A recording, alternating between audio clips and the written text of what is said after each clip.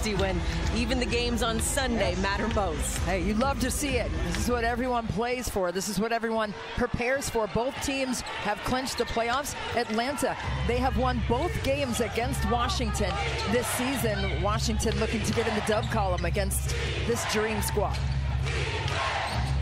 Here's Parker, 8 on the shot clock. Howard with 4 seconds. That falls as Atlanta gets on the board first. Well, you saw Elena delle trying to rotate to get a hand up on Rhyne Howard. She knocks in just over 2 threes per contest, and Billings gave a nice screen right ahead of time to disrupt the contest. Cloud, double cross court. Atkins, extra one to Sykes in the corner. Matches the 3, and we're tied at 3. 3-3. But listen, Brittany Sykes is up for Defensive Player of the Year. But she's a 3-and-D and all 3-level scorer for the Washington Mystics this year. Rhyne Howard, in only her 2nd season in the league, has been tremendous. She was an all-star this year for Atlanta. But it's slim for me. A nice kick by Ariel Atkins to the corner. And a triple goes down for Brittany Sykes, and she has just had an electrifying season here in DC for the Mystics. She's stayed consistent. You don't just scheme for what you can do on the offensive end. You scheme for where she is on the floor as a defender as well. 4 seconds, Howard has to launch it.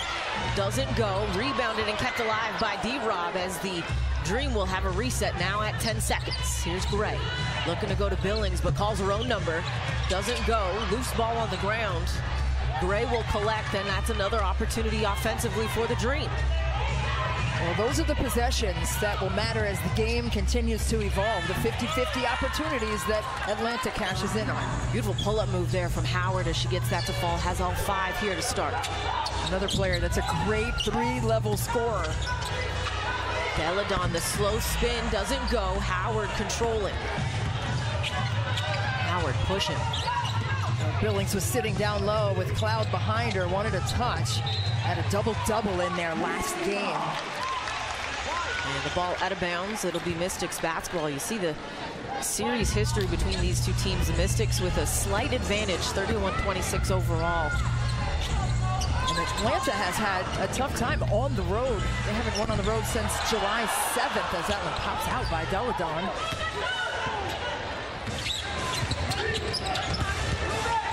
Robinson trying to slip it to Parker, taken away by Hines-Allen in transition, going right at D-Rob, and they're going to get a blocking foul called.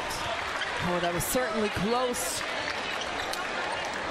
But it's all about the defense for this Washington Mystics team, and that's what Tanisha Wright said. She said this is one of the best teams in the league defensively because they packed the lane so hard, and you see D-Rob not getting established prior to the gather by myisha Hines-Allen. Tanisha Wright was talking about how Washington plays so hard up the line. The weak side coverage is there. They rotate and scramble defensively and stay on the string. Eric Thibault pleased, obviously, with the offensive production in their last game. Their 3rd in a row on the road. Shot 57% from 2 and 3 and made all their free throws. Here's Gray. They go inside to Parker. 12 on the shot clock. Parker, the double comes on the bounce, taken away by Delle. Delle pushing. Sykes drops it off for Hines-Allen, who lays it up and in. That was just flat out tough. Extra pass by Brittany Sykes there. Beautifully executed. Sykes on the deflection. But when you talk about bringing your energy to the floor, it starts on the defensive end. Your defense starts your offense. Double team comes, blitz, gets a turnover for the Mystics. Point forward, Elena delle with a no-looker, but then that one was a little better. The dime to myisha Hines-Allen, who had filled the lane perfectly on the rim run to complete the play. Atlanta, 3 turnovers here to start the ball game. Howard, the triple. That one doesn't go. Billings tried to keep it alive, and being cognizant of what you want to do was something Coach Wright said they had to be perfect on, as Sykes left that short. Oh, she tried it, though. That was tough. Her arms are so long. She was on the opposite side of the floor, and her arm alone came across. Tried to get that reversal to go. Howard off the screen. Tracks down her own miss, will take again, and this time makes. Well, Ariel Atkins, you saw her hit the deck there wearing that mask after the nasal fracture a handful of games ago. Yeah, got that elbow from A'ja Wilson in that first game of the road trip that they just completed. Delle step back baseline jumper rattles through. Listen, Elena will lull you to sleep, get her 10 toes down in the short corner pinch post area, rise up and hang in the air as you're coming down. I mean, just phenomenal in terms of her surgical execution. Parker.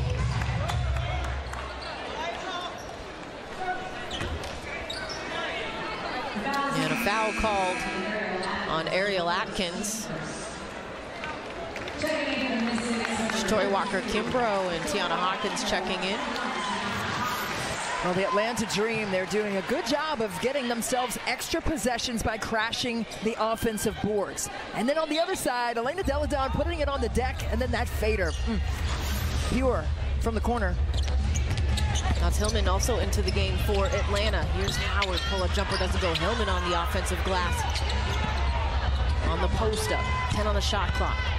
On the kick-out, here's Parker, corner pocket. Well, Atlanta, again, doing a good job of getting second and third chance opportunities and making Washington pay for not boxing them out. Hines-allen slipping on the pick and roll and a great find from Cloud. Fantastic passing by both teams to open this one. 4 assists for Washington on 4 made buckets and 2 assists on 4 made buckets for the Dream.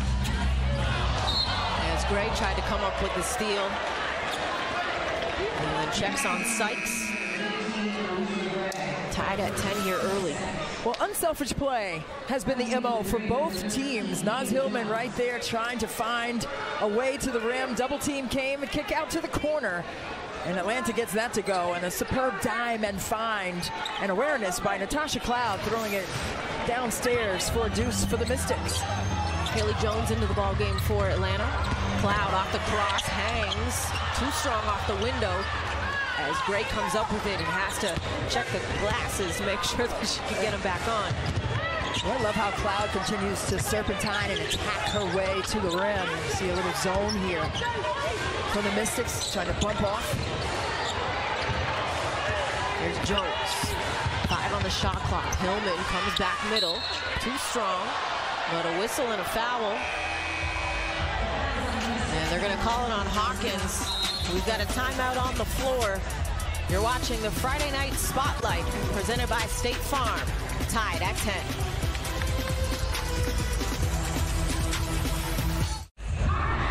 Let's take a look at the upcoming WNBA national TV schedule. Following us, we will take you to the West Coast at 10 p.m. Eastern right here on ION. The Mercury hosting the Aces. Sunday, you can catch some action on both CBS Sports Network and ESPN2. And then the playoffs, ooh, baby.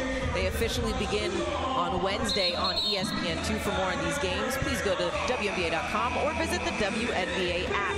As we take a look, Christy, at your keys to tonight's matchup. Well, when you're looking at what has been most successful for both of these teams, for Atlanta, it's been their glass work. They're third best in the WNBA, averaging 40 rebounds per contest. And then for the Mystics, their paint defense has to be on point, because this Atlanta Dream team, in their wins, they have averaged 40 or more points in the paint, and in their losses, only 32 points. So they have to do their due diligence to contain the painted area, but also they've got to do a good job of really sharing the basketball too, is what they're doing, but they've got to keep Atlanta off the glass. And we've seen that. The second chance points have been immaculate for the Dream to start the game.